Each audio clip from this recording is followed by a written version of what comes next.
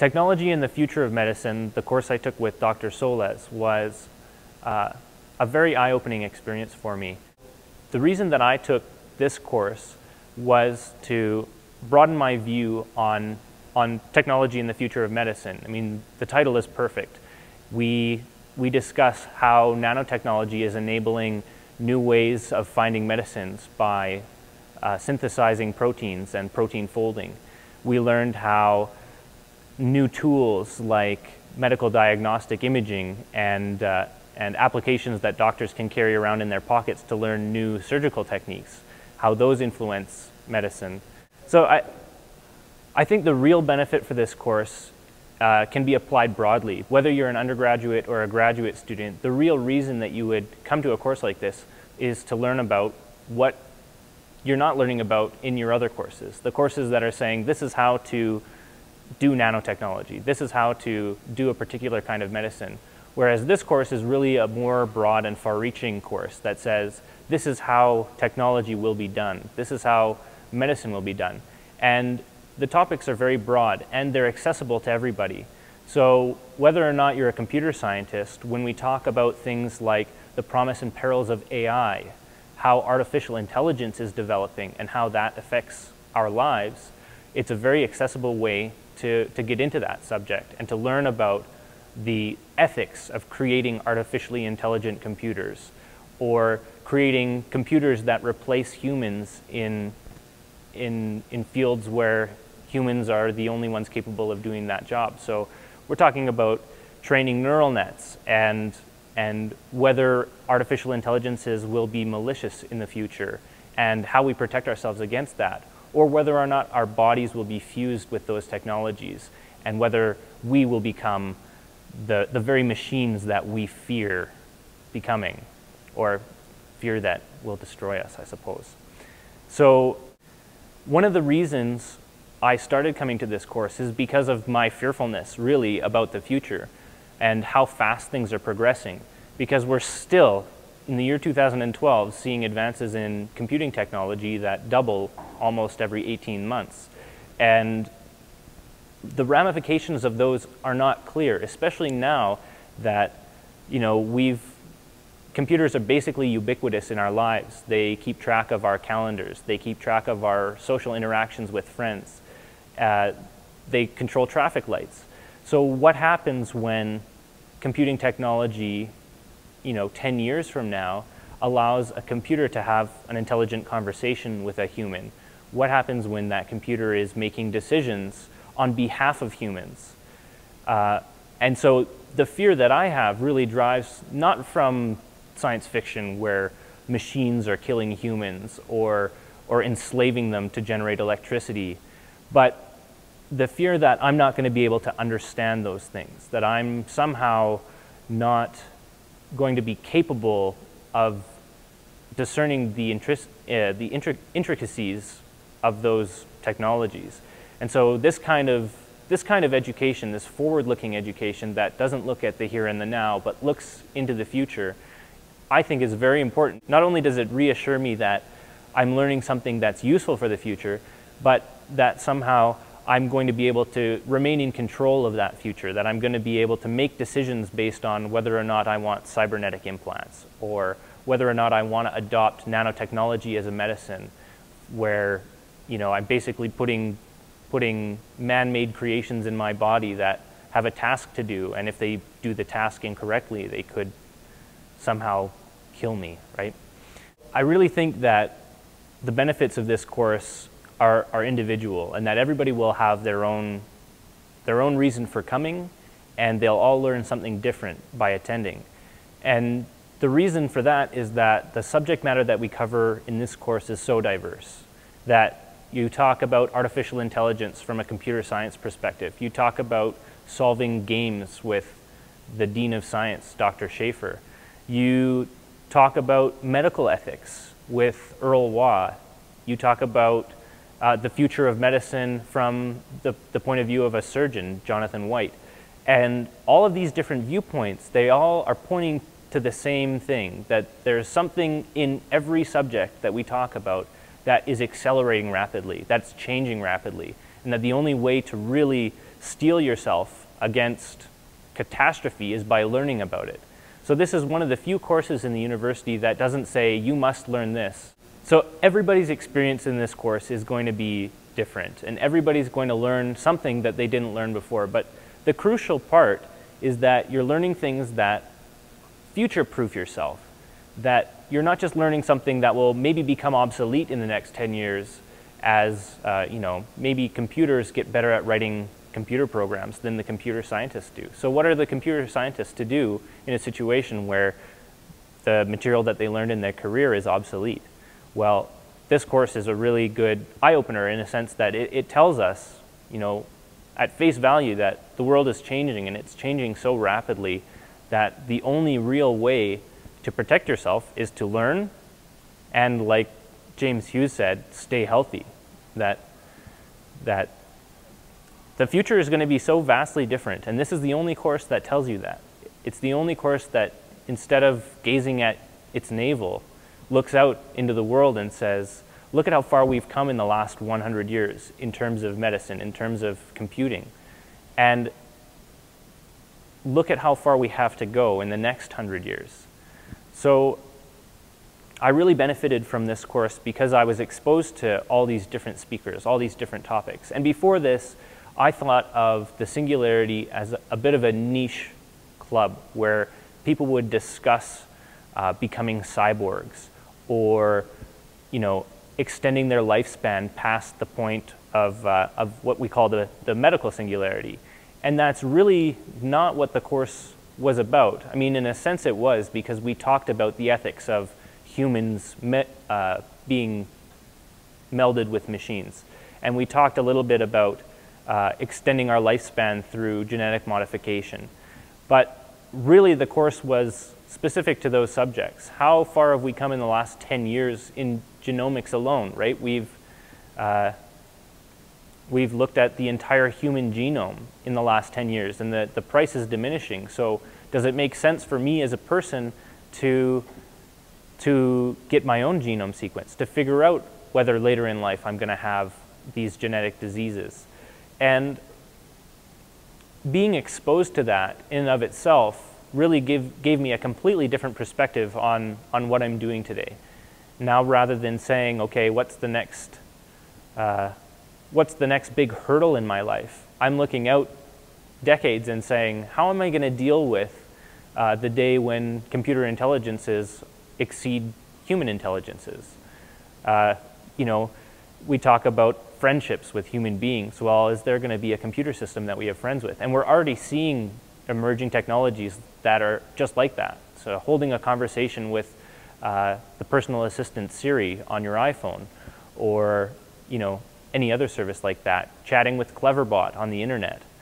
And at what point is even education going to become obsolete? We talked about the website Udacity. We talked about the website Coursera. We talked about the website Khan Academy. And these are all websites that have university-grade course material that you can go and learn on your own. So being exposed to that it's like opening a door, right? There's the only real way that we're going to feel comfortable in the future is if we stay up to date, if we continue to learn these things. And that was what I took the most from this course, is that I have to continuously learn. And that's the reason why I'm going to be coming back next year, right? I expect that we'll have many of the same speakers and many different ones, but their course material is going to change. It might be completely new next year. It might be completely different than it is this year. And it might be because of a new medical discovery, or a new breakthrough in computer intelligence, or a new breakthrough in nanotechnology. And the thing is that I just don't know what those things are. So having this diverse pool of knowledge that I can collect this information from allows me to make informed decisions about how to spend my time, what the next thing for me to learn is, and on like that. So one of my favorite speakers was Abdullah Salah, who came and talked to us about global citizenship in the context of these developing technologies and developing medicines. And he's part of a number of companies that are working in Africa to improve the quality of life there using technologies that have been developed in Canada and the US. But the context that he talks about it is not in helping them, but in teaching them how to use these technologies themselves. And with the emergence of technologies like cell phone networks, the people that live in countries where the roads are bad and the driving conditions are bad, and the number of hours that it takes to get to a hospital for medical attention is very high, that these enabling technologies, even though we think of them as old technologies, they're really changing the way that people work in other countries. So we talked a little bit about one of the projects called the Kenya Ceramics Project, which makes ceramic filters for water, and it's a totally passive system. The ceramic basically works as a filter that eliminates almost 99% of the bacteria within the water, and in a passive system. So there's no electricity required. But on top of that, we talked about horizontal versus vertical technology developments. And this is an example of horizontal technology development. They went in to Kenya and they taught the people there how to build these ceramic filters. And one of the most fascinating parts of his lecture was discussing how an economy developed around it, how different people pooled their money to buy filters for each other and did it as sort of as a microfinancing within their own villages and within their own social networks, in areas that, you know, the word social network would never even be used. But I think that's the way that technology is changing lives, is that rather than trying to help people, we need to try and teach people. We need to try and disseminate technology in a way that is useful, that maximizes its utility for everybody. And that was, I mean, that's one of the most valuable portions of this course, because the people that are coming to lecture at the course, they're not talking about their particular research, or not in any depth, but they're talking about how that kind of research impacts everybody, how it impacts people living in North America, people living in Africa, people living in Asia, and the benefit that it's having in almost a passive way, right? Once you've set up these projects, once you've taught the people how to use cell phone networks to seek proper medical attention, they take off. And especially in situations where there is a need for that, but there's just no infrastructure to support it. And teaching them how to build the infrastructure to do that is really the way to solve it. And it's not providing them with infrastructure, but teaching them how to put it together. It's really fascinating having speakers that are my own age, right? That are mid-20s, talking about the projects that they've been on. And so we had Shauna Pandya come in and talk about entrepreneurship and talk about the company that she co-founded, CiviGuard, and what her goals in life are, really. Because it shows me that there are people in the world who are they're hardwired for that kind of work. They're hardwired to see a problem, and rather than be frustrated by it or be angered by it, they seek a solution. And sometimes the solution that they find is very simple, and sometimes it's very complicated. But rather than be a passive observer in the process, they actually take that idea and they run with it, or they pass it off to somebody that they know can run with it. And that, I think, the whole idea behind having a good idea and sharing it with people, that was a very important part of the course. That hearing about how projects like the Kenya Ceramics Project actually came into being, those are incredibly valuable, because you learn not only that it's possible to do something like that, and that in and of itself is valuable, but you learn just how delicate the balance can be when you're developing a project like that, and just how many steps it takes. And sometimes what the speaker didn't anticipate, right?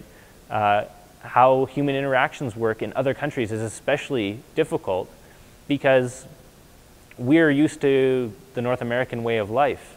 And when we try and apply North American solutions to African problems, we sometimes those solutions aren't the ones that work, and sometimes it's innovation that comes from people in Africa for those problems. It's that innovation that leads to the real development. It's that innovation that leads to real solutions. So I think the whole idea, a lot of the time, we're talking about networking, whether it's an artificial intelligence network, or whether it's a network of people, or whether it's a network of cell phones, that the solutions to these problems are out there. It's just that the accessibility is high at the moment. So when you strengthen the networks, when you strengthen the relationship between people, when you bring them into a class like this, you generate ideas that wouldn't have emerged organically, that they wouldn't have emerged individually. But because we're talking about this in the context of a group, and because we have so many different people in the course, we've got students of medicine, we've got undergraduates in physics, we've got art students. And when you bring all those people together and you teach them all these different subjects, you can really see how the word I don't want to use here is synergy, but you can see how there is a synergy between everybody here, and that when we discuss these problems, we really come up with creative solutions.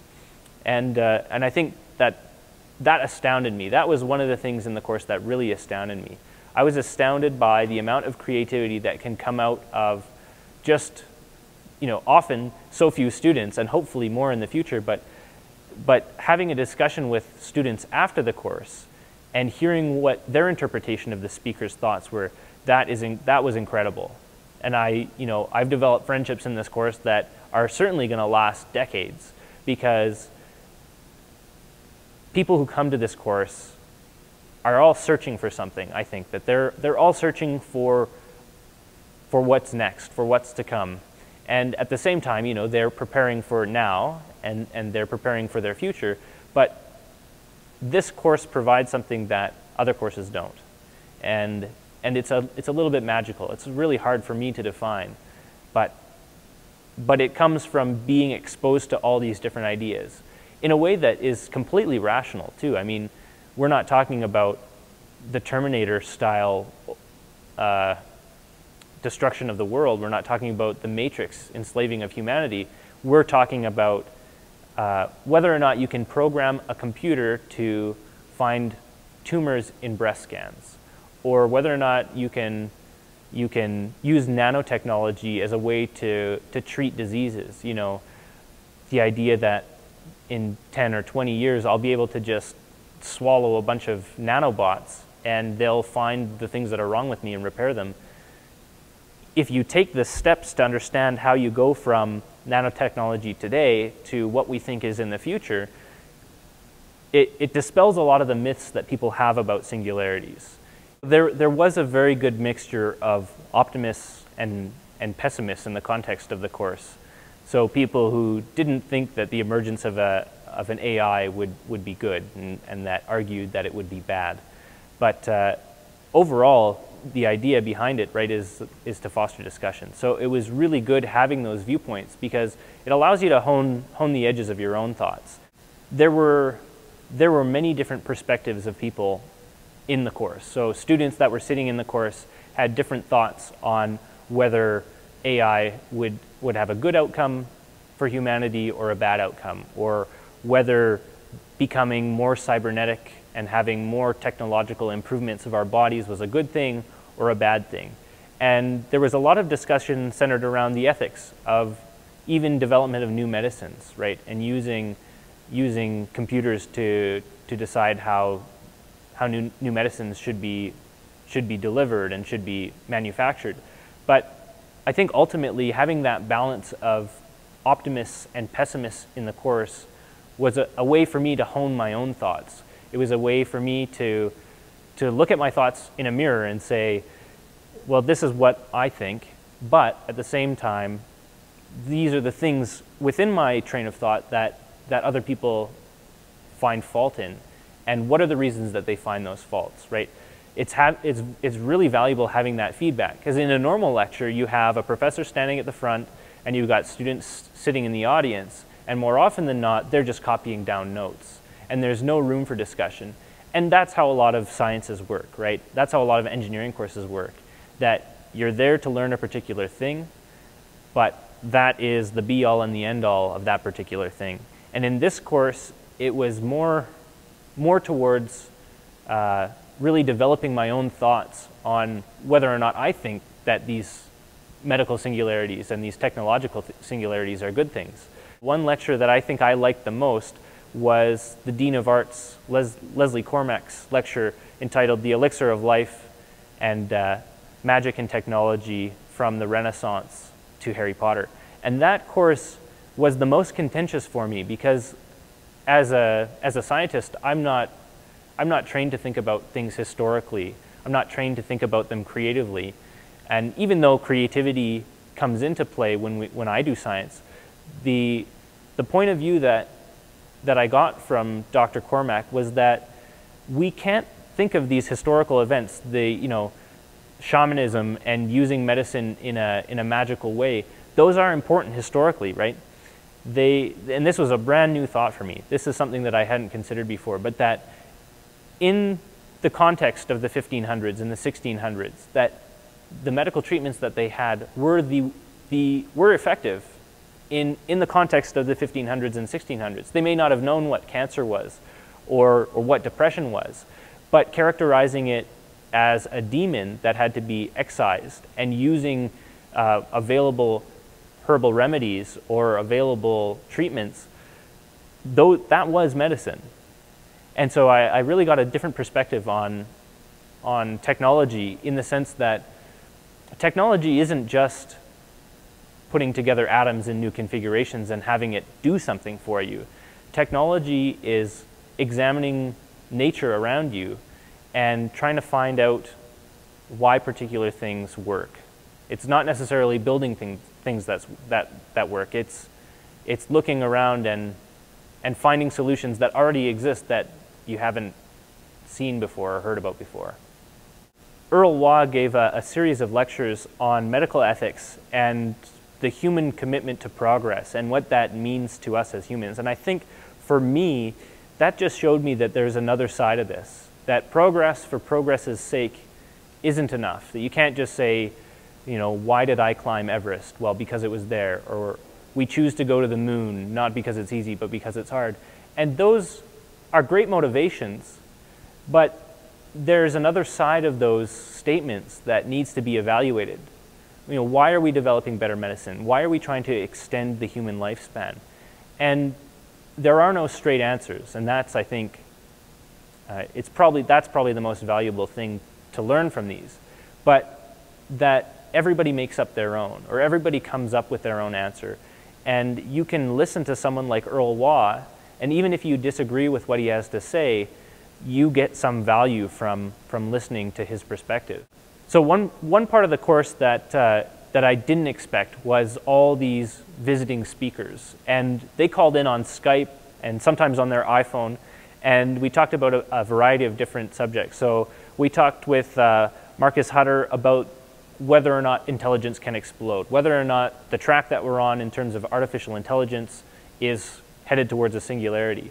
And it was having lecturers come in on Skype and basically give a lecture. That was a completely new and exciting experience, because you can watch, oftentimes the people that were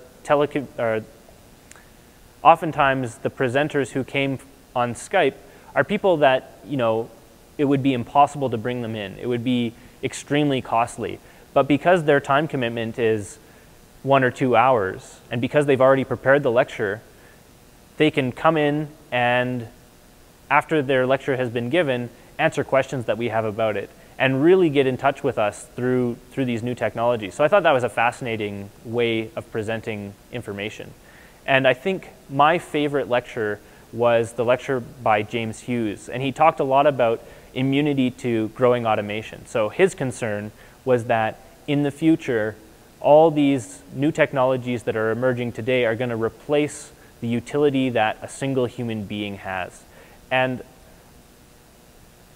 I think his lesson, it could be summarized in 4 words, and he said it right at the end of his lecture, but it left a really lasting impression on me. And he said, be smart and be healthy, or keep learning and stay fit. And I think that that's probably the most important lesson that I learned from the entire course, because we're talking about extending lifespans well beyond 100 years by the time I'm 100 years old. And someone needs to tell us today that if we want to be relevant in the future, we need to keep learning and we need to stay healthy. And we'll find that as time progresses, as more and more people start adopting technology, that this is certainly true, because anybody now can pick up an iPad and go online and learn new material. Anybody can go to Code Academy and start programming today. But if we don't consider those options ourselves, then we're going to be left behind.